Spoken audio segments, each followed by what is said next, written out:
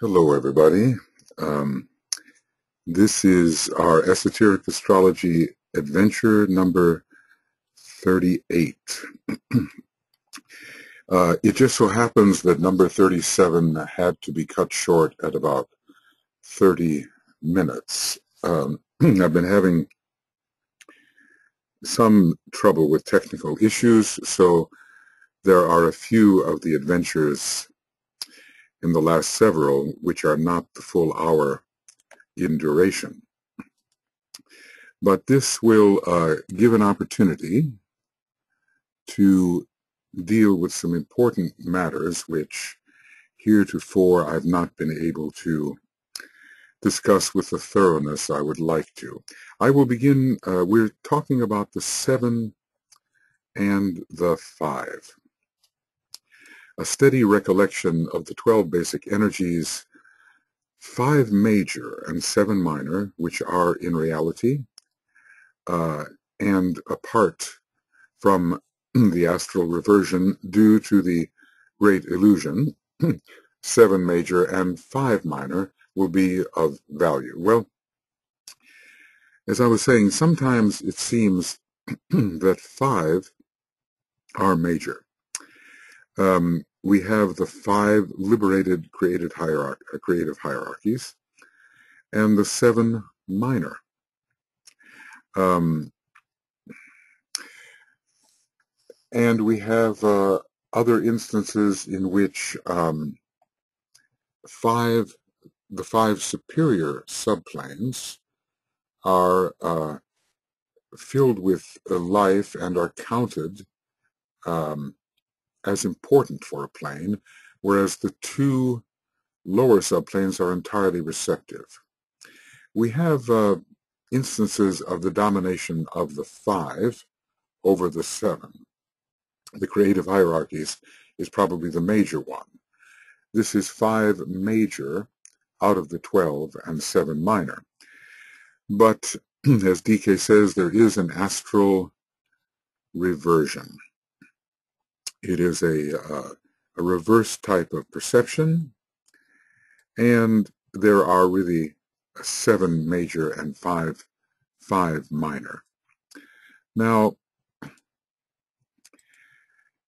these 12 energies, whether we consider them 7 and 5 or 5 and 7, work out into human expression via the lords of the 12 signs. The lords of the 12 signs, and indeed there are lords of 12 signs, although he might well have said lords of the 12 constellations, especially so. Lords of the 12 signs and the 12 planetary rulers. These 12 basic energies emanate from 3 sources.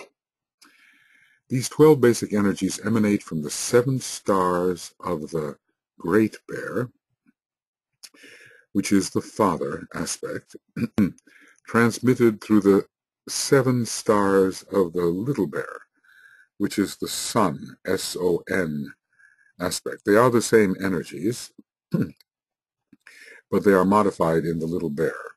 So they are 7 principal energies, but they turn out to be 14, as we will see in a later equation. 2 of these 12 come from Sirius, and 3 from the Pleiades. This setup, he says, if I may use such an unorthodox term, will be the condition of the major solar sphere of influence at the end of the great age of Brahma, as it is esoterically called. In the interim or interlude of evolution, through which we are passing, and which DK says, which is an inadequate translation of an occult phrase given to a world cycle. A world cycle in this case looks very much like a Mahamanvantara, as I suggested before when looking at the ambiguity of that term. An occult phrase given to the world cycle, to a world cycle in the Master's archives. These energies are stepped down into forces which are literally 16 all told from the angle of manifestation. And 16 is a very important number when it comes to manifestation. From the angle of manifestation, I would remind you, and make literally 7 plus 7 plus 2 equals 16 equals 7. In these numbers, the mystery of our evolutionary process lies hid. Well, this is a profound and difficult paragraph. And I cannot say that I can offer any truly definitive interpretation. There are 12 basic energies. They appear to be stellar energies coming from 3 great constellations, the 3 superior constellations, as we have sometimes called them. 7, obviously, come from the Great Bear, and these 7 are transmitted through and modified by, presumably, the Little Bear. We will have to study the stars of the Little Bear carefully in order to see which of the 7 in the Great Bear are transmitted through a particular 7 in the Little Bear. Is Polaris one of those stars in the Little Bear? Because after all, it is the end of the tail of the Little Bear. Probably Thuban, or Thuban, having to do with the guarding of treasure, is one of the stars, and there are a number of lesser-known stars in the Little Bear, each one of which should be correlated with one of the 7 rays and receive the energy from one of the major stars of the Great Bear. 2 of these energies are coming from Sirius, 3 from the Pleiades, and that makes 12. Well, you know, we are dealing, interestingly, with the constellations of the zodiac, which are said to be the 12 major petals in the major center, the 12 petals in the major head center of the great super constellational logos called the one about whom naught may be said. So there is a major 12-petal lotus in the head, and as far as the head center is concerned, it is the major center, and the constellations of the zodiac fill in those 12 force fields. They are very powerful in the system, it would seem, and the energies of the Great Bear have to do with the 7 head centers in the one about whom naught may be said, and are therefore, in a sense, in a lesser position. We have to hierarchicalize the head center. We know that when it comes to the analogy in man, if we turn to a treatise on cosmic fire, page 170, we will see that the 7 head centers, here they are, in spiritual man to the 3rd initiation, are hierarchically of lesser status than the 2 many-petaled lotuses, which presumably are the Ajna center and the 1,000-petaled lotus. That being the case, if the Great Bear represents the 7 head centers in the one about whom naught may be said, then the many-petaled lotuses, Ajna and especially the head center, are hierarchically superior, in which case we could look at the constellations of the zodiac as being, in a sense, each of them hierarchically superior to each one of the 7 stars of the Great Bear. And yet, interestingly, when we turn to a chart in Esoteric Astrology on page 610, probably, and 11. Whoops. Okay. Oh, that's the wrong one. There we go. 610. We see that one of the stars in the Great Bear seems to be hierarchically superior to 3 zodiacal constellations, at least in this Dorja-like figure. Whatever force center is in the highest position is considered to be the emanating source, and it is called transcending rather than transmitting. So I think you can see the problem here about the status of the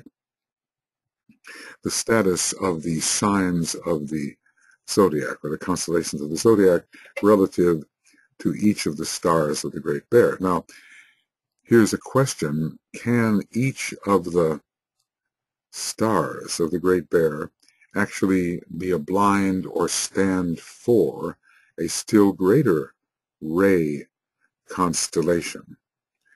For instance, can the first ray star of the Great Bear stand for the entire Great Bear? Can the third ray star of the Great Bear stand for the Pleiades as a whole? This is a question because the question of actual magnitudes of power comes into consideration, and it is not easy to solve because often there are apparent reversals in magnitude. These can be used as blinds. It is difficult to see how one particular star in the Great Bear can be more powerful than all the stars in 3 great constellations, such as Aries, Leo, and Capricorn. So sometimes a part is used as a blind for a whole. And that is the case, for instance, with the star Betelgeuse, or Betelgeuse, however we can pronounce it, which is often a blind for the entire constellation of Orion. It might be, for instance, if we consider the rays of Orion, one of which may be ray 6, but another of which may be ray 2, because constellations 2 have a number of major rays associated with their major aspects. If we consider the second ray star of the Great Bear, Mizar, M-I-Z-A-R, to represent a greater constellation, that constellation might be Orion as a whole. And then perhaps we can understand how such a great constellation could work through 3 zodiacal constellations. They would be then Gemini, which is very close to Orion, Virgo, and Pisces. These are simply speculations. They are offered in the to help clarify the task, the problem, or the task of finding the relative magnitudes. So I consider this issue to be unresolved because, in a way, the lotuses in the major head center of any being could be considered more powerful than the lesser centers, lower, shall we say, in that energy system. Well, when it comes to trying to discover the correlation of the 12 planetary logos, 7 major and 5 minor, or non-sacred, 7 sacred and 5 non-sacred, with these 12 emanating energies, whether they are actually from stars or whether they are from still superior constellations, we can correlate the 7 sacred planets with the 7 major rays emanating from the Great Bear. The Great Bear as a whole seems to transmit the will aspect of the rays. Maybe it is so that the 7 Pleiades transmit the intelligence aspect, and the constellation Sirius, or more likely, I would say, excuse me, I seem to be on my microphone. Okay. Now I'm not anymore. All right. The 7 stars of the Little Bear may well transmit the soul aspect of the rays. So 21 in all, and 3 different aspects. But we should correlate these 12 energies with the 12 planets. Now, it's always been fairly easy to correlate 7 planetary logi with the 7 stars of the Great Bear. And it seems to me that the 7 planetary logi should be the 7 sacred planetary logi, probably in relation to their soul rays rather than their monadic ray, although ultimately it could be the monadic ray. But in any case, the sacred planets would have a correlation each with one of the stars of the Great Bear. Bennett Nash Al-Qaid, first ray star of the Great Bear, could correlate with Vulcan. Mizar with Jupiter, that's the second ray star. Alioth, the third ray star in the Great Bear, could correlate with Saturn. Megrez, the fourth ray star, could correlate with Mercury. Notice I'm using the soul rays of the planets. Dubhe, D-U-B-H-E, fifth ray star, could correlate with Venus. Merak, sixth ray star, could correlate with Neptune. And Phegda, the seventh ray star, could correlate with Uranus. Now, if we were dealing with monadic rays of the planet, which have to be somewhat speculative in some cases, then Al-Qaid, or Bennett Nash, the first ray star, would relate to Uranus monadically, a first ray monad. And Mizar would relate to Neptune, a second ray monad. And Alioth again would relate to Saturn, a third ray monad. Then we get to the question of whether monadic rays, major monadic rays, can be 4, 5, 6, or 7. Well, maybe they cannot, but subsidiary monadic rays, which do exist, can be 4, 5, 6, or 7. So perhaps the star Megrez, fourth ray star, would relate to Vulcan, fourth ray monad. Perhaps Dubhe would relate to Mercury, a subsidiary fifth ray monad. Perhaps Merak would relate to Venus, a subsidiary sixth ray monad. And when we're looking for the seventh ray monad, we only have Jupiter remaining, and Jupiter does have much within it connected to the seventh ray, so perhaps Phegda would relate monadically to Jupiter. But now, here's the thing. When we're dealing with the rays of these stars, which type of ray are we dealing with? The 7 stars of the Great Bear. Are they soul rays, or are they monadic rays? Any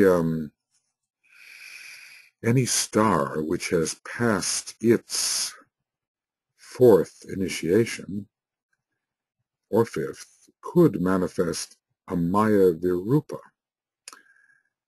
The idea of stellar Maya Virupas is really interesting.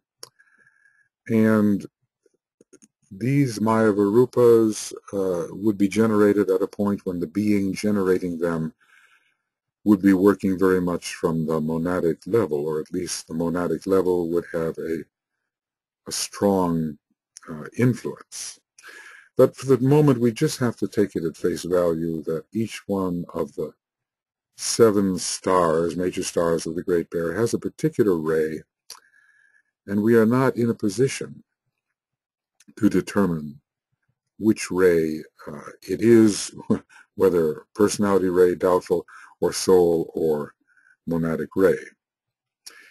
So these 7 sacred planets then would be correlated with the Great Bear and also with the Little Bear, because we have the father and son aspect of the same rays. 2 of them would come from Sirius, and when we think about Sirius, I think the sun and the moon would be important, quote-unquote, non-sacred planets to be associated there. We have actually, with respect to the constellation Sirius, considering it as more than one star, we have Sirius A and Sirius B.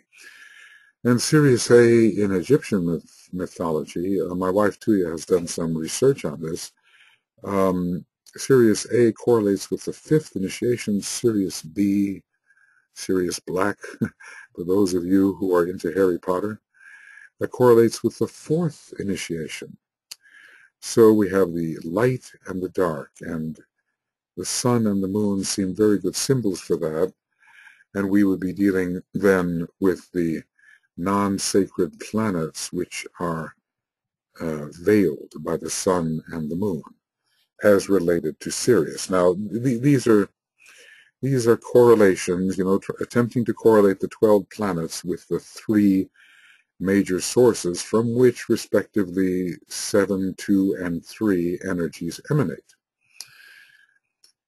There's a lot more that could be said, but certainly Sirius and the sun are very closely related. This we know because Sirius, the logos of Sirius, is considered to be the initiator of our solar logos and active in our solar system as an initiator on a great scale. And the sun is ruled by Leo, and there is a very important triangle of Sirius, Leo, Jupiter. So we see how those energies do correlate on the basis of similarity. As for the moon, Sirius is sending forth in a way the 5th grade of hierarchy. It is a source which has much of the 5th ray in it. The 5th grade of hierarchy is dual, we remember. One part of it relating to the human personality and the other part relating to the solar angelic part of man. And I believe that those 2 parts of the 5th grade of hierarchy, using it in a way as a symbol for Sirius, correlate very well with the sun and the moon. The moon correlating with the mental elemental aspect of that 5th grade of hierarchy, or with, as it says, the human personality, the crocodiles, the lower Makara, and the sun correlating with the higher aspect, the solar angelic aspect. So I think the sun and the moon are very good planetary representatives for the 2 energies, 2 major energies, which come from Sirius. Although, as I said, when I'm dealing with stars in a superior position to great constellations, I am looking for a blind. I'm looking for what those stars really represent, constellations which those stars really might represent. When it comes to the Pleiades, they have very much to do with matter and mind. This is considering the Pleiades as they are normally considered, and not as the source of cosmic buddhi, because the Pleiades is a great constellation with a number of rays, and not simply the 3rd ray or the ray of matter and mind. And yet the Pleiades, we are told, confers manus to the heavenly men, or the planetary logoi, just the way Sirius confers manus or stimulates manus in the solar logos. Let's just say that the Pleiades are active in the bestowal of manus to the heavenly men. I have to study that carefully, but there is a kind of a tricky wording there, so that the high status of the Pleiades is preserved. It's not really lower than Sirius at all. Sirius, the Lord of Sirius, whatever that is a subset of the Lord of the Pleiades. Anyway, in its matter aspect, or related to its matter aspect, 3 non-sacred planets are all that remain, and they quite logically hold their place in relation to the Pleiades, and those are Earth, Mars, and Pluto.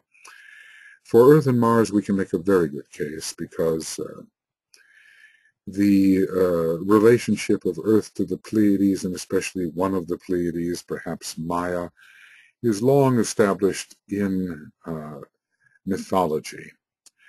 One of the Pleiades married a mortal. That mortal was the non-sacred Earth, and therefore she hid her face in shame, which means that there is some condition in relation to that star which seems to veil or obscure it. It has to do with the third aspect of divinity.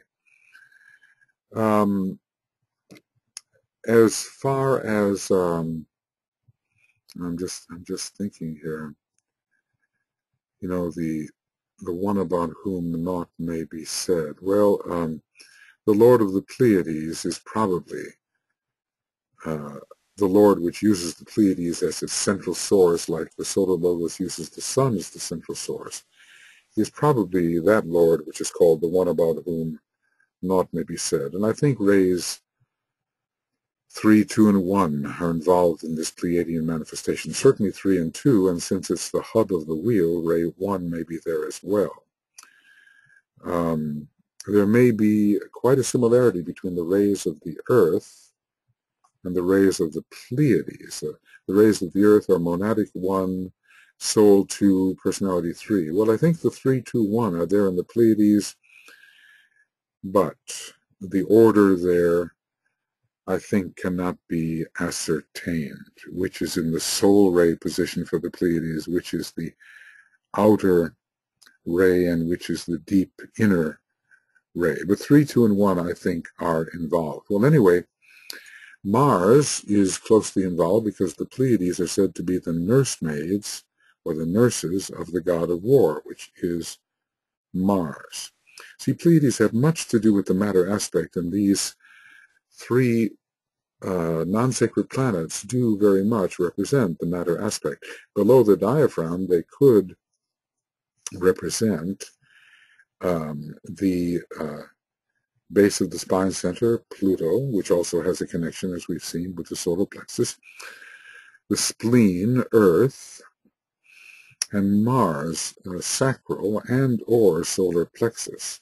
So we're probably leaving Venus out of the picture, because Venus is probably the solar plexus at this time of the solar logos. But anyway, Mars, Pluto, and Earth are subdiaphragmatic planets in the solar logos, and also in man rules subdiaphragmatic centers. The Earth does rule the throat center of the average man, but it also has much to do with the spleen along with the sun.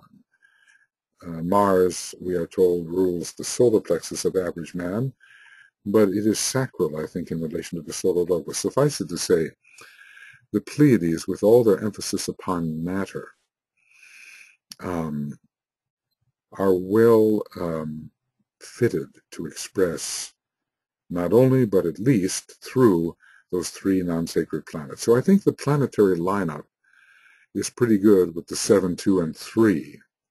Sirius and the Pleiades, I think, correlating with non-sacred planets and the Great Bear with sacred planets. Now we come to the big issue of the 12 signs. The 12 signs are also here. And one gets the impression that there must be a correlation of these major stars with the 12 signs. How shall we go about doing that? Well, how shall we keep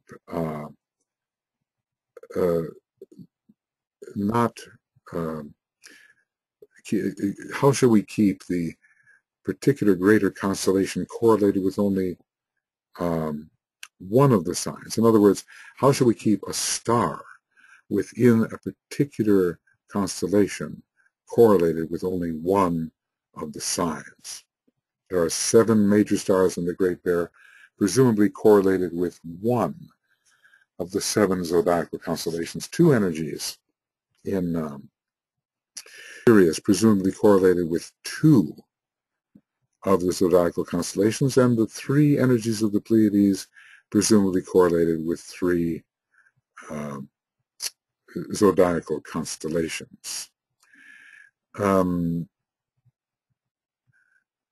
This is difficult because, on page 50 of this book, we are at least given 2 constellations each for Great Bear, Sirius, and the Pleiades. I added another one, and then DK talked about how all of that vectors out. There are 3 great vectors. The first ray vector working through Leo, the second ray through Pisces, and the third ray through Capricorn.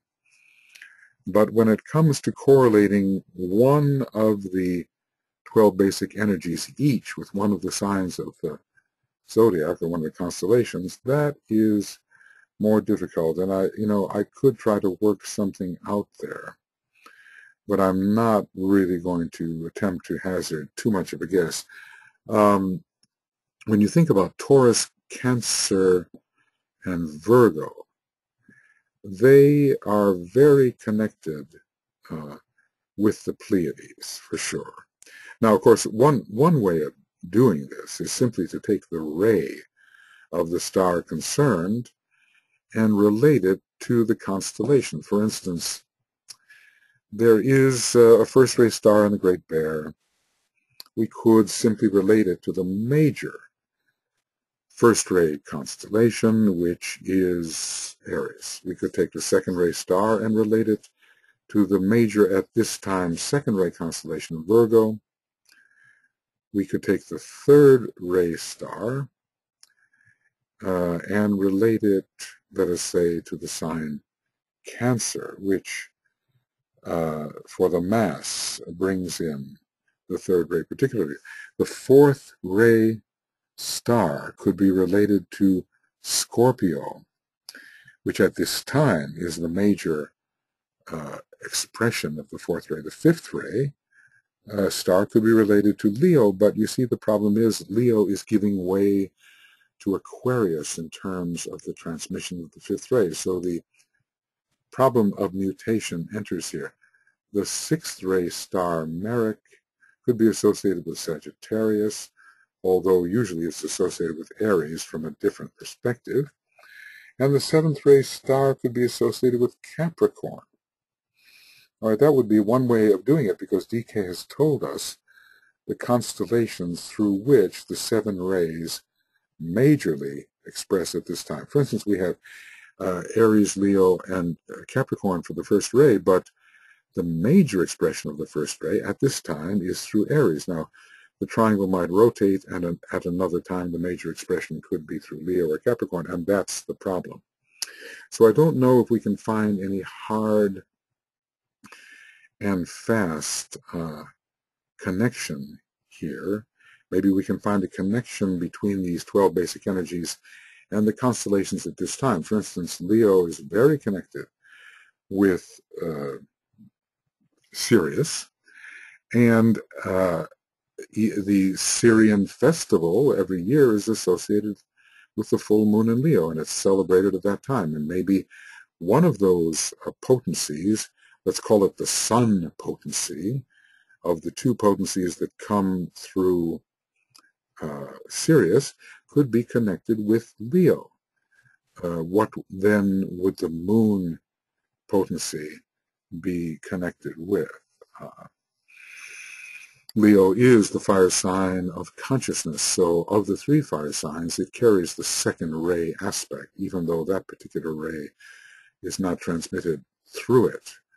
When it comes to the moon, shall we focus on the fourth ray for the veiled planet there? And if we did, would we look at one of the fourth ray signs? The only one that would be left to deal with is Taurus, but then that may be used already by the Pleiades. So I think you can see the problem here. We get into kind of a speculation, and we get into the idea that there are 36 factors. Let me put that down. 36 factors. No. Okay. Let me just put that in. 36 factors. What are these 36 factors? They are 7 great stars, 3 and 2, 12 great stars. 7 from the Great Bear, 3 from Pleiades, 2 from Sirius. Then there are 12 signs of the zodiac and 12 planets, 7 sacred, 5 non-sacred. That's 36. Okay. Those 36 factors are hierarchicalized, so that the stars seem to occur in the superior position. The zodiacal constellations next in order, relating to the soul, just as the stars probably relate to the spirit aspect, and then come the 12 of the planets, which archetypally relate to the personality aspect, at least in this setup. The 36 gives us the 9 of a completed system. Okay, so what I've tried to do here is kind of outline the picture that we are trying to create, and point to the major 12 as 12 stars, which may well be representatives of 12 greater sources. Not sure what they are, of course. But I'm one of those people that tries to stick strictly to magnitude. In other words, I assume the Buddha's aura is bigger than my own. If it expands miles, it can be noticed as expanding miles. In other words, its display, its type of expression is equivalent to the inner power of the Buddha's being and consciousness. I assume this same to be true for stars. If you have an incredibly brilliant star, it is likely that the being behind it is a very powerful being. Now, of course, there is one factor that enters, because when you look at the chakra system at man, sometimes, let's say, the solar plexus is totally radiant and the heart is not. And that has to do, even though the heart is the superior center, it hasn't reached the developmental phase when its radiance will show. Perhaps at that time, the solar plexus area will have dimmed down. And the being behind or embodying the solar plexus is really a lesser being than the being embodying the heart, even though at a particular time that being of the solar plexus seems more radiant. So there is a relativity here which one has to keep in mind. But in general, if I see a bright aura in a human being, a great radiant halo and extensive radiation, I'm going to assume that that being has power and great consciousness. And in general, it is so with stars. If I see a brown dwarf star or a red dwarf star, I'm going to assume that the being who embodies that star is of lesser scope than a being that embodies a star like one of the 3 stars in the belt of Orion. Alnilan, Alnitak, Altak, and Mintaka. Those three stars are so brilliant, they're hundreds of thousands times brighter than the sun. I'm going to assume that a being in back of them is a stupendous life when compared to the being of our sun. It would not make sense to me to put it the other way around. It would be very, should we say in a way, heliocentric. And we have to overcome not only our geocentricity, but our heliocentricity. All right, well, I've laid out some thoughts here which certainly bewilder me, so I hope they do the same for you.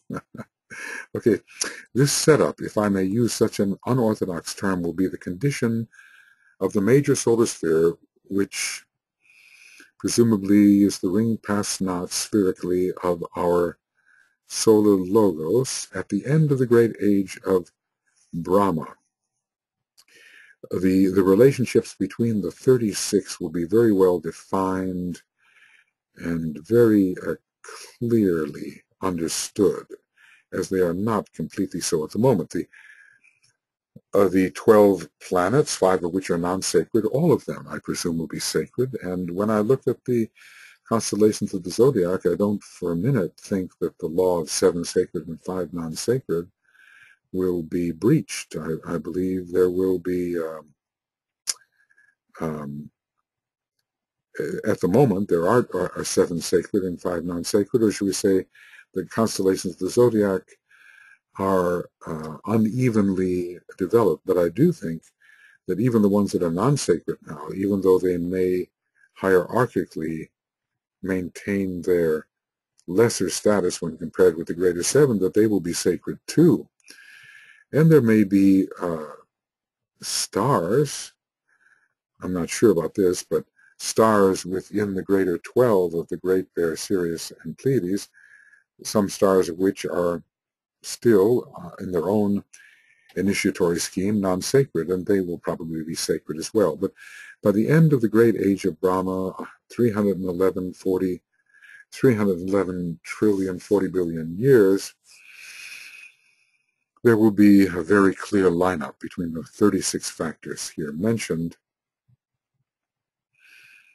And we still have perhaps more than 150 trillion years to run in the manifestation of our second major solar system by our second ray solar logos.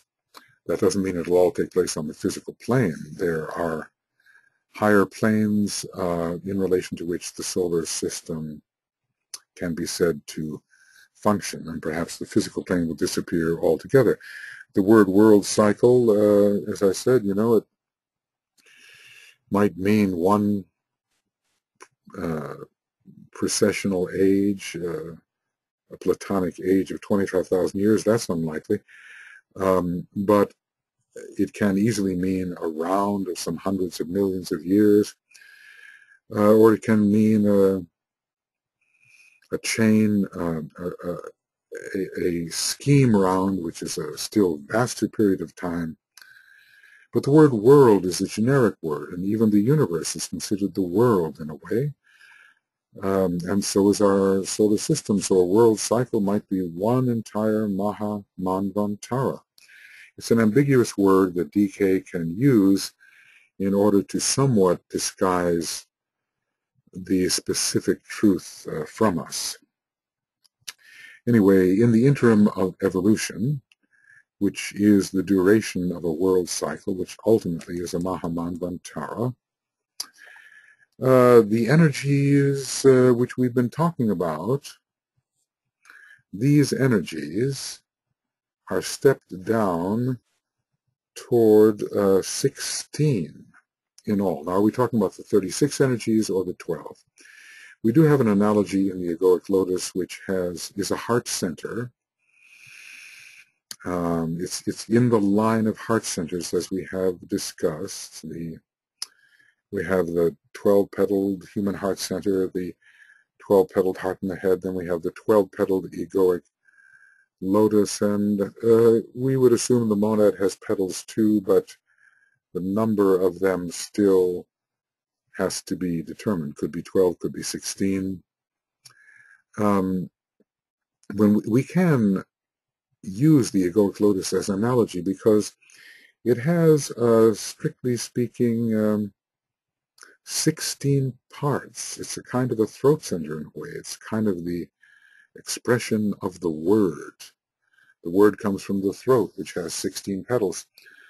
It's a heart center, and so when we think of it as 12-petal lotus, but if we see that it has drawn one aspect from a superior world, that is, from the world of the monad, it has drawn the jewel in the lotus, and from the inferior worlds, it has drawn the three constituents of the atomic triangle, the mental unit, astral permanent atom, mental permanent atom. Add those all together, you get 16.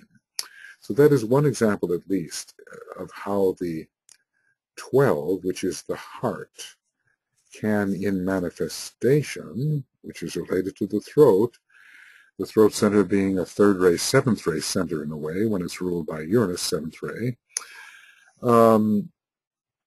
that throat can be the manifestation of the heart. So the 12 of the heart can become the 16 of the throat in manifestation. And the love must be expressed through intelligence and the word, and in manifestation, which is very close to the number 7, because the 16 petals resolve to 7. So it shows the throat center to be a center of manifestation.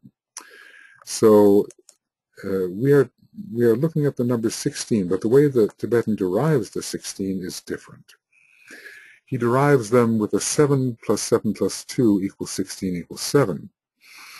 Well, in terms of what he has mentioned in this little section, there are 7 from the Great Bear, 7 energies from the Little Bear, that's 14 altogether, plus 2 from Sirius.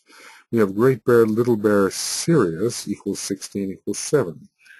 So we see that 16 is truly a number of manifestation. And when you think about 16 and you interpret it in a different way, you have the 1 surrounded by the 6, which is what we find on the cosmic physical plane, or on many different planes. We always find one plane surrounded by 6 planes, and that's the method of its manifestation. All the 6 are deriving from the power of the 1. Now, we have mentioned the 3 energies of the Pleiades, but we haven't added them in, and if we did, we wouldn't get a 7, we'd get a 19.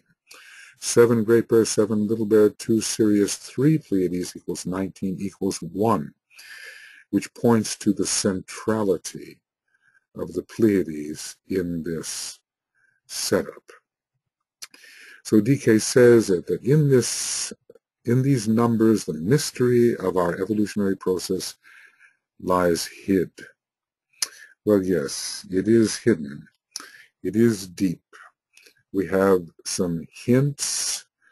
We have the idea that our evolutionary process is started from these super constellations, and one almost wants to add the sun into that picture. One wants to see the 3 super constellations, Great Bear, Pleiades, Sirius, or really what I would rather see is Great Bear, Little Bear, Sirius, funneling into, no, that's wrong.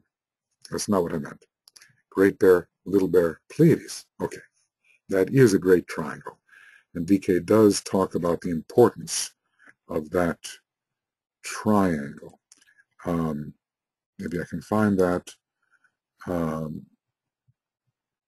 He does say that Ursa, Minor, Major, Pleiades. Yes. What does he say? These facts contain a great mystery connected with the interrelation of Ursa Major, Ursa Minor, and the Pleiades. They constitute one of the greatest and most important of the triplicities to be found in the heavens, as far as we have astronomically ascertained the nature of our immediate universe. He's leaving open the fact that we do not have complete knowledge at all of our immediate universe. Notice how the word universe is used as an immediate area of space and not as the vast entirety. So anyway, I would like to see a triangle here of Great Bear, Little Bear, Pleiades, yes, funneling through that lesser being, Sirius, really a dwarf star when compared with the greater constellations there, and then funneling through our planetary, our solar logos, 5 altogether. And as a matter of fact, what could be considered is a setup with the Great Bear, Little Bear, Pleiades, working through the constellation of our local cosmic logos, which hypothetically includes the very close star Sirius, along with our Sun and 5 other major solar logoi within the constellation representing that cosmic logos. Then we would have 4 super constellations. And, oh yes, think of it.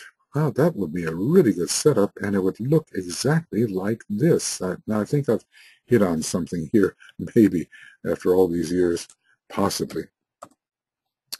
Look at this tabulation which we have examined. Great Bear, Sirius, Great Bear, Pleiades, and 1 constellation of magnetic energy called the 7 solar systems, of which ours is one. Presumably, we can include 7 stars in that system. Should Sirius be included and do double duty? I'm not sure, but certainly 7 stars can be included there, and they will be a magnetic constellation in relation to 3 great constellations. And what I'd like to do for the 3 great constellations, I would like to substitute the Little Bear for Sirius. Both of them, I think, have a strong kind of Agnes center connection, and both of them represent the Sun, S-O-N, and both of them represent, therefore, the Christ force. Well, you know, as I have read through this section of the book a number of times over many years, maybe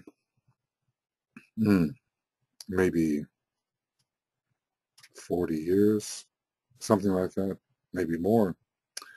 I've always been bewildered, and I've never taken the time to intricately look at this section of the book, and have entered now into a greater degree of intricate consideration than heretofore.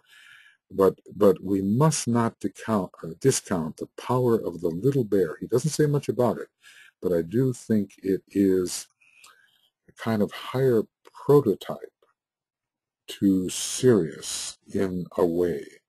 And often when Sirius is mentioned, I think it is the Little Bear which should be receiving attention. In any case, in this particular paragraph, we do have Great Bear, Little Bear, Sirius, and Pleiades, the major sources in our local cosmos system. If we exclude the energies from the Pleiades, we get 7, and if we include them, we get 19, or 1. 1 plus 9 is 10, or 1. So we have the 1 and 7. We have the sources which account for the structural nature of our local cosmos system. And I think, yes, I think it makes sense that the 12 can manifest as a 16. Now, interestingly enough, if it was 36 manifesting as 16, that would make sense too, because we'd have the 36, which would be the 9, the 9 being the number of the 3rd aspect, and then we would have the 7 from the 16, and the 7 being the number of manifestations. So we'd have the relationship of the 3 and the 7. 9 being the number which represents the 3 and the 7. But from another point of view, well, all right, 36 is 9 and 7 is 16 is 7. So we keep on coming to the idea of the third aspect and manifestation. I know we have to be careful with numerology because it might be easy to make it say anything, but in this particular case, DK is working with numerology for a specific reason. He's talking about the manifestation, which involves the third aspect and the number 7 of the sun, or the second aspect, with which the number 12 is associated. 12, Pisces, the heart, the Son of God. Whoa, that was a paragraph. And even though Esoteric Astrology 37 began that process, I think pretty much Esoteric Astrology Adventure 38 is there as well. It took a while to get through that paragraph, and I have a feeling that we have only scratched the surface. Let's see here. I seem to have lost. There we go. Okay. Yeah, we are coming to the point where the great invocation can be said. We have just 3 minutes left. I will read the next paragraph, and I'll begin there with 39. Always, however, the emphasis must be laid upon the rays of energy and quality, even when discussing astrology, as they pour through the zodiacal constellations and the planets. So the rays are somehow in the setup. They represent the spirit aspect. In a treatise on white magic, he did the same. He talked about the 7 solar lords being superior to the signs of the zodiac. The new astrology is, therefore, is necessarily based upon an understanding of the rays. In other words, if we want to understand the 12 of astrology, we have to understand the 7 of the rays. And I have, I know what I didn't do. Yes, I wanted to show you the derivation of the 7 from the 12, and I think I'll do that. I think I can include that. And we'll deal with the following tabulation in a bit. But here's the 7 from the 12, because that's so important when thinking of the preeminence of the 7 of the Great Bear and the 12 of the zodiacal constellations. The 12 creative hierarchies. Students are often puzzled in trying to account for the 12 in cosmos. A correspondent sent in the following suggestion.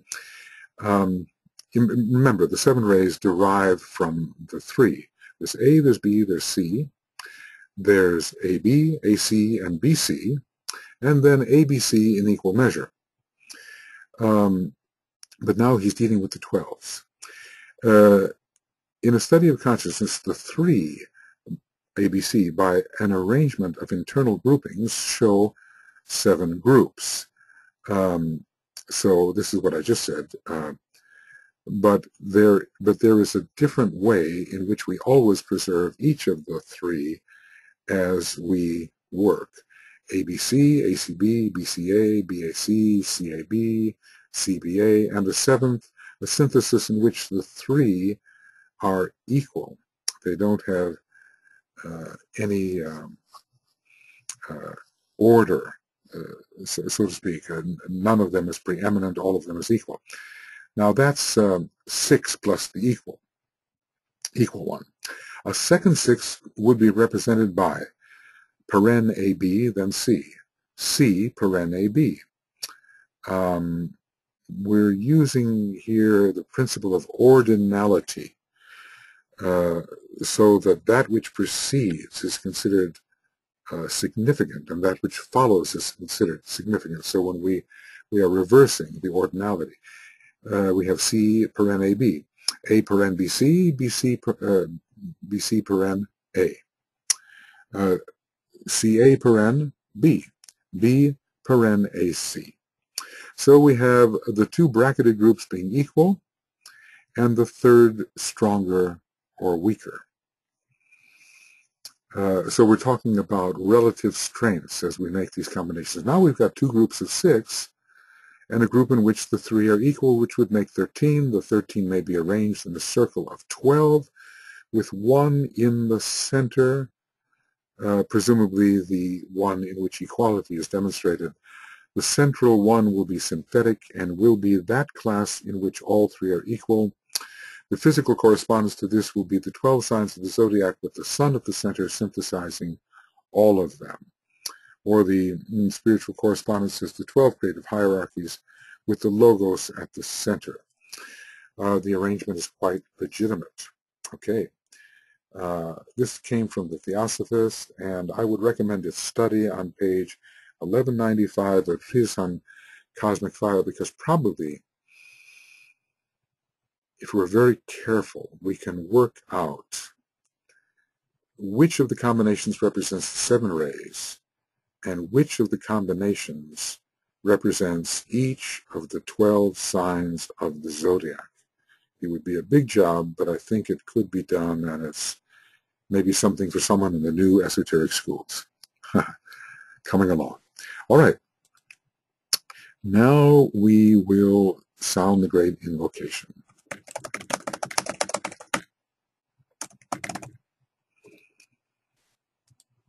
And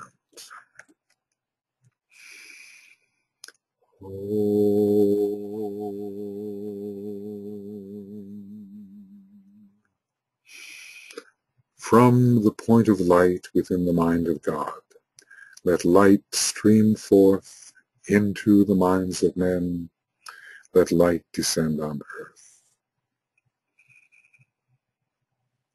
From the point of love within the heart of God, let love stream forth into the hearts of men.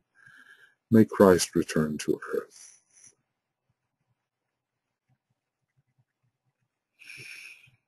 From the center where the will of God is known, let purpose guide the little wills of men, the purpose which the masters know and serve.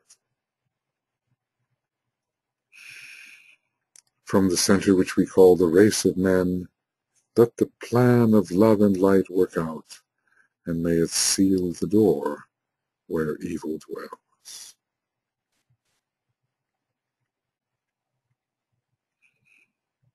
Let light and love and power restore the plan on earth.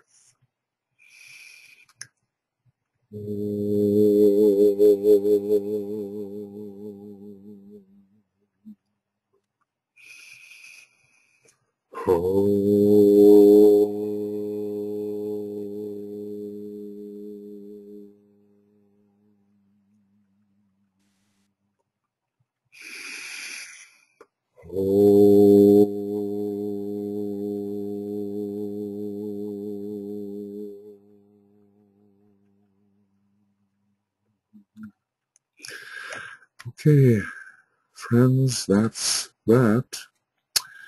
That's that. End of Esoteric Astrology Adventure number 38.